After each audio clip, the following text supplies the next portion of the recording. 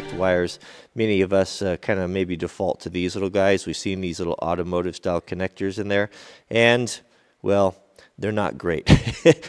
Just go look at your trailer after a couple of years being outside using these. You know, they're not ideal. The ideal way though is to solder. It's a little intimidating, I think, by a lot of folks because maybe you don't have the equipment or you've had bad luck with it.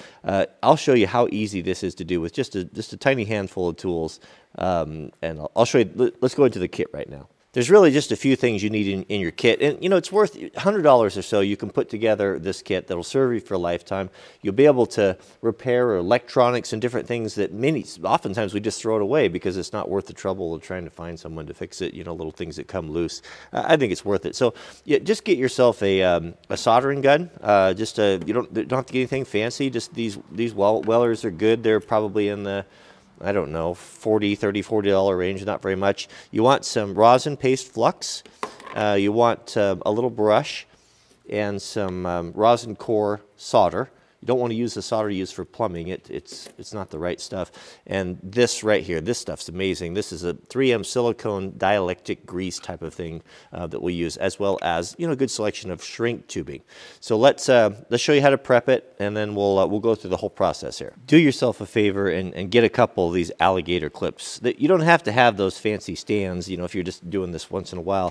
Take 2 alligator clips and clamp them in your vise like this.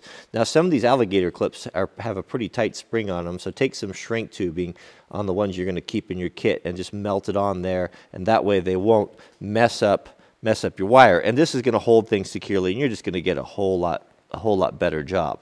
Okay, so for joining the wire, there's a couple different ways of doing it, but what I have found to be the best, and this is what Granddad always did it, is you fray the ends of the wire like this. You kind of splay them out like this, and join them so they intermingle, kind of mesh like fingers together. Pinch one side like this here and start bringing everything together, and then twist. Twist this side here, and then twist this side over here like that. And that's going to give you the cleanest, the smallest, because we're going to shrink. If this is going to be something that's exposed and we're going to put our shrink tubing on there, it's going to be a little more low profile and look a little better. Now we can clamp it into our jaws and get everything ready for the solder. I don't think I mentioned you want a damp sponge too. Just any sort of old worn out sponge would be fine. Now with everything ready, you're going to take your rosin flux, right, and we're going to apply that on there like that. So just coat that on there, and that's going to help that solder to bind. It probably wouldn't be a bad idea to have heated that up first. And then we're going to get our soldering iron and untangle the cord that hooks on everything. Okay, so this shouldn't take long to heat up. So what we're going to do is we're going to put that on there like that, just until that flux starts to melt in, that rosin, and it starts to melt down inside the wires there, right? And then Granddad always said you touch the end of that there to tin it. I don't know why, I just always have. And we're going to heat from the bottom, and we're going to start heating that up until this melts. Now we don't want to touch the solder to the iron. Oh, that took a long time to heat up there. There we go. Now it's sucking in there just like that. We don't put so much on there that it's going to you know, drip off, and don't try to dribble it on there. I could probably use a little bit more right there. There we go. That's all.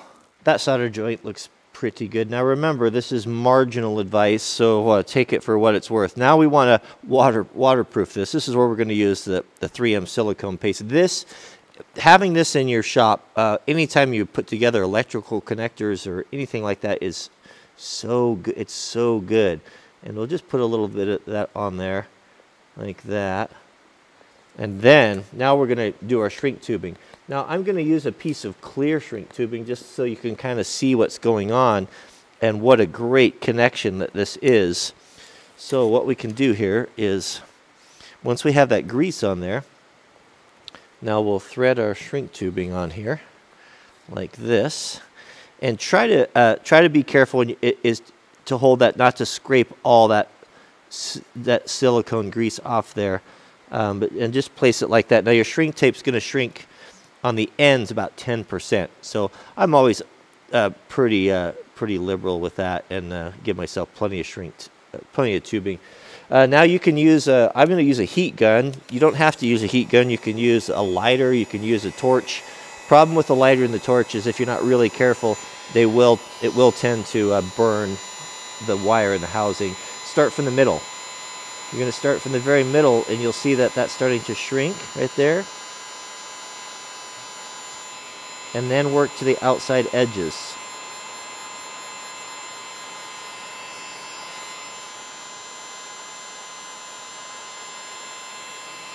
And you'll see, I think you can see, you'll see that silicone making that seal as the shrink tape tightens around the connection, and ideally you want it to squeeze out like that side right there. Probably should have put a little bit more on the housing, but that looks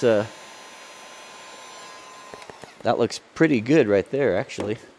Now once that's cool to the touch, you can clean that silicone off there, and you have a really good, as good as you're going to get, a waterproof connection for joining two wires together. That's probably going to be tougher than the wire itself.